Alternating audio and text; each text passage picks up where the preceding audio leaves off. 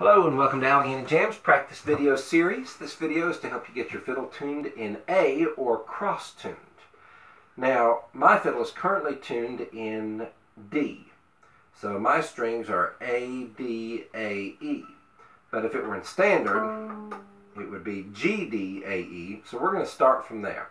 So the first thing I want to do is bring this back up to an A. So I'm bringing my G string up to an A.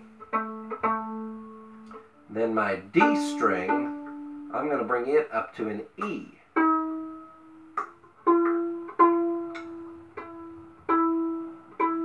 Alright, I can check that in.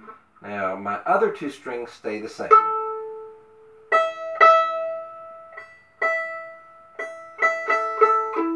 Good.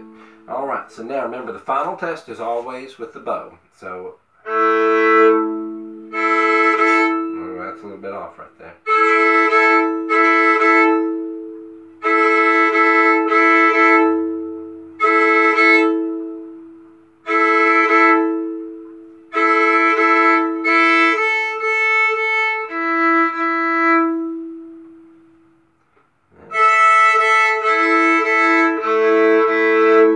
Okay, so that's A, E, A, E.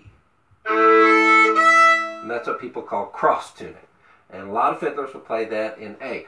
When they're playing in A, they'll play cross-tune. There are a lot of fiddlers that don't retune their fiddles, and that's fine. You've got a lot of great musicians like that. You had a lot of great musicians that did retune their fiddles. And retuning does open up some interesting options in terms of playing with open strings and getting a certain sound. So it's kind of what you're into. I love retuning my fiddle and just sort of seeing the different personalities that it brings out. Good luck.